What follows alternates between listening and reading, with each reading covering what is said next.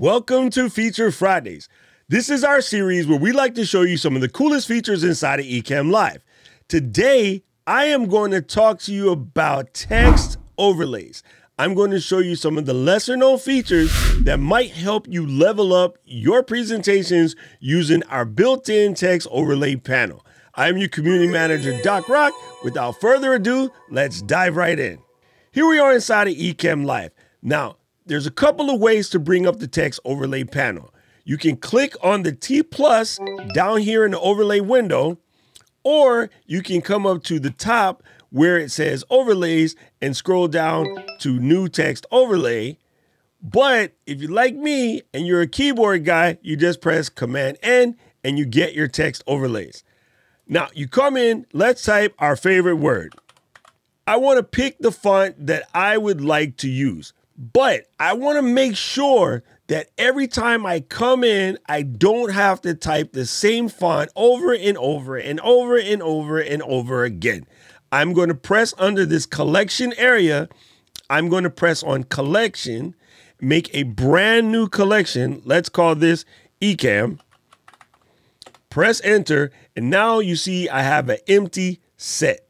I'm going to go up to all fonts, scroll down to the font I want. In this case, it's Nor'Wester. I'm going to drag it over into that new collection we created. Now I'm always able to bring back that font.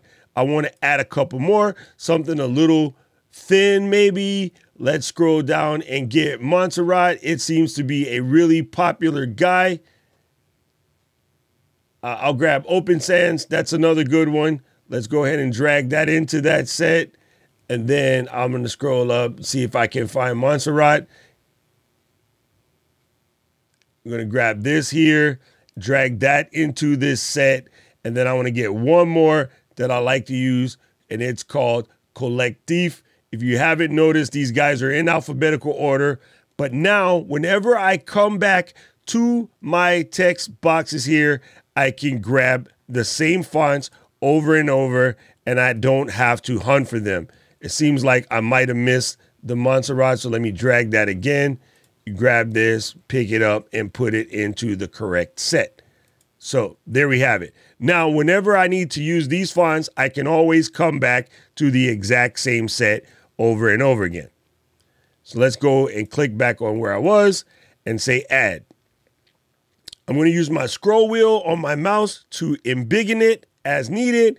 I can move it around, but I want to give it a little pizzazz. So let's go here and select on the pencil. And now I'm going to say I want this guy to fly in from the right. And so now if I hide this text, it will disappear. And when I press it again, it will come back, it will fly in. So let's give it a little bit more pizzazz. We're going to come up here. We're going to select the background. I like this background. I'm going to work with my corner radius to round the edges, make it solid square again. It's completely up to you. I can also use margins to give it a thick border or a thin border. I want to be somewhere like this. I'm going to turn off the effect. I don't really like the shadow. And then go ahead. And now I have my little text box. Again, if I press the eyeball, it will disappear. And when I press it again, it will come back. What I want to show you next is how to create a scrolling ticker for when you have a large portion of text. Let's dive back in. Here in Ecamm, I'm going to press Command N to get a new box. I am going to paste in a large amount of text here. Let's paste that in. I want to select all of that using the crayon panel. I want to select white. I want to pick something a little easy to read. So let's go to like Montserrat. And we'll pick, let's say, Montserrat medium. So it's a little bigger, slightly bigger on the fonts. Let's go to like 24 and then say add. That's going to bring up our, wait, that wasn't a scrolling ticker. We forgot the important part. Come over here under style, go down to scrolling ticker. That's the important part. Now we press save again and we'll get our nice scrolling ticker here in the middle. What you'll notice, I can still move this at the bottom. I can move this to the top. So you do have some adjustments there. If you decide you need it to be a little larger, just double click on the box, select a slightly larger font, come back and press save, and then it will start all over. Now, what you'll notice is that this speed might be too slow or too fast. There is a little turtle here and a little rabbit here.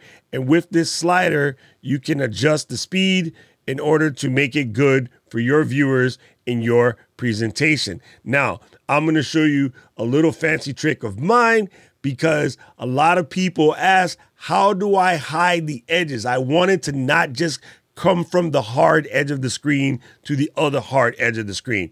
Here's a little tip I picked up from our building blocks team. So I'm going to make a brand new area here, leave it on fixed position like this, make sure that my corner radius is all the way solid, margin is okay.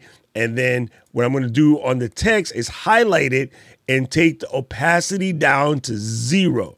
Now you'll see here in my crayon, my opacity is set to 0, which basically makes that text transparent. When I say add now, I'm going to get a little chip to which I can use to hide the edge. I'm going to make it just a little bit smaller and then put one on the opposite end, hold down the option key, drag it all the way across to the other side, line it up slowly, and there we have it. We have a ticker that slightly disappears, and it doesn't look like it's just coming out of nowhere. It has a little bleed in, a little bleed out. You can make them different colors. You can style it however you want. But I tend to like this quick pro tip for whenever you're using a scrolling ticker. So there's 2 quick tips that can level up your text overlay game. There are so many things you can do in here. We're going to have to break this up into series. Now, let's say you're impatient and you need to know right away. We have a fantastic dynamic duo, Anahil and Fulgence Henry, who show you how to do everything in text boxes in their special series known as Building Blocks. I want to invite you to check out their show and also visit them every Monday in the Ecamm Live Facebook group as they show you how to do these things on their special show called ENN, or we like to call it the Ecamm News Network. They have some fantastic tricks that can really help you level up your text box game. I wanted to present these two to you. That sounds weird. I wanted to present these two to you so that you can see you can customize your fonts so you're not always chasing and looking for your fonts every time, so that you can be a little bit on brand a lot easier. But I also wanted to show you how to add a little something to that scrolling ticker.